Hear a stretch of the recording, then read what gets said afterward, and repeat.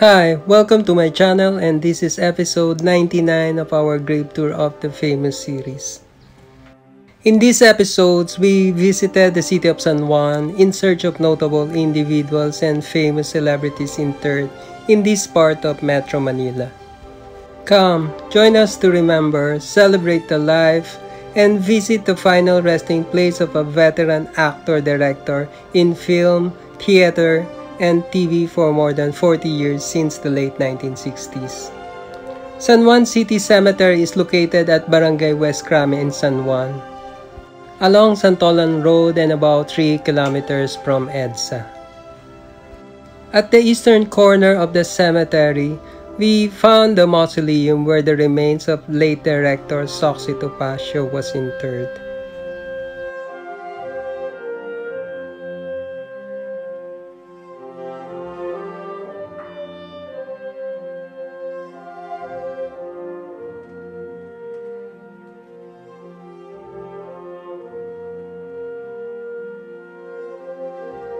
Soxie Topacio was born Socrates Hernandez Topacio in June 1952 from Manila.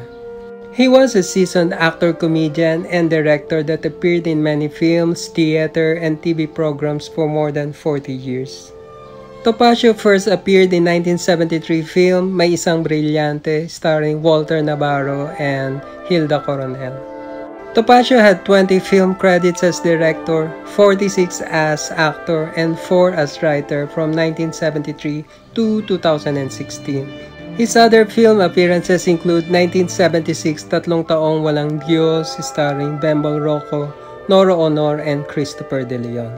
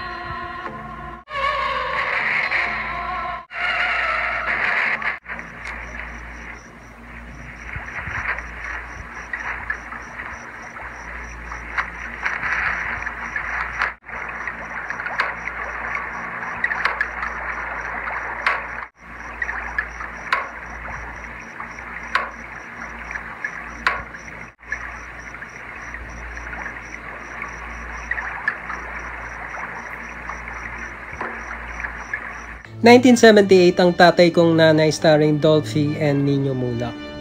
Iyo ay wabuking, buko ka na. Pati, ay, ang nga pa, ay, tumagas ka muna ha, bumili ka muna ice cream doon, hintay mo ako ha. Sige ha. Talaga mo naman ako, basta na ba pa sa 16, gurang na. Pwera biro ito. Kuring.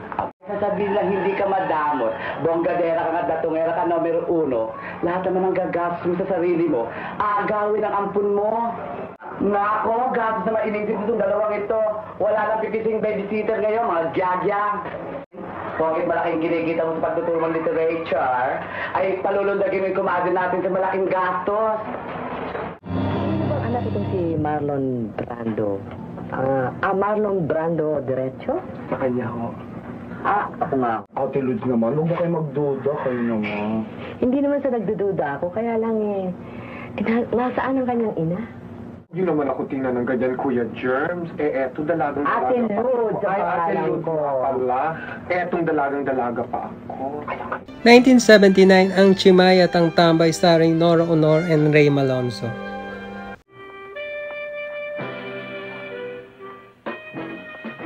Senyorita! Wala na ba tayo bang magagawa? Diyos ko naman. Meron. Ano?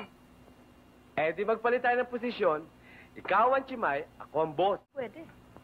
Ayaw mo pala, di kumain ka. Ito na ang breakfast mo. Kasi nasa akin na lahat, pero... Aha. Huwag mo sabihin pag-ibig. Ito naman, puro kalokohan. Sinabi ko na naman sa'yo seryoso ako. 1981, binata si Mr. Dalaga si Mrs. starring Nora Honor and Christopher De Leon. Comment na lang ako dyan. Oh, comment. Ay, naku, cover title ito. 72 points. Doria in Love. Alam ko na, sa rumored love affair ng isang young singer, age does not matter. Sabi ni Doria Navarro. Ito ng pelikula, ano? 1981, Burgis starring Isabel Rivas, Ami Austria, and Gabby Concepcion. Ma'am, I learned today that your name is Miss Villasote and history is your favorite subject. Oh, relax lang. Hindi nyo, Ginny. Akala ba, disit mo kami sa amusement center? Oo nga, daan na natin dito sa kanto. Laki ng bahay, no? Laki. Di ba nakita ko sa litrato? Yaman talaga ni Junie, no? Oo. 1981, Ang Totoong Buhay ni Pasita M, starring Nora Honor. Sa balat ng lupa. Buhos siyang ina. Ang kaya ko lang make-up, hindi ko kaya ang plastic surgery. Bakit ka ba puro angal? Ay, malandi ka. Birthday mo nga pala. Ilan taon ka na? Oo. Lagi tayo nagpapaganda dahil tayong inilusyon ng mga kalalakihan. O ano, ganitong-ganito ang wig ni Alma Moreno sa Virginia P. Hoy, hindi nagwiwig ang idol ko. Ayan ka na naman, ha? Raul, ito siya, oh. Yan, ginagaranti ako sa'yo. Bagay ba? Year 2000 film, Pedrong Palad, starring Gerald Madrid, Chinchin Gutierrez, and Julio Diaz. Siya? Sige na, hatid ko na sa VIP. Pumunta ka na dun, mami. Sige. Mismo. Asikasuhin niyo, lola niyo. Bago ka daw? Wala ka pang experience? Wala pa po, sir. Lotion, alcohol o powder? Ay, yeah. Yan ang mapa ng Siberia. Sige, baba mo pa. Yan. Baba mo pa, sige. Yan. Yan ang India. Diyan sa kanan. Yan. Gusto mo makita kung saan ang Philippines? As director, Topacio had 20 film and TV credits including 1995, Maalala Mo Kaya, its first episode titled Tawas. The 2011 remake of School Bukul aired over TV5. 2015 Juan Tamad TV series starring Seth Cadayona as aired over GMA7. And his last TV project, the 2016 TV series Dear Uge starring Eugene Domingo as aired over GMA7. In July 2017, Topacio lost his battle against lung cancer and died at the age of 65.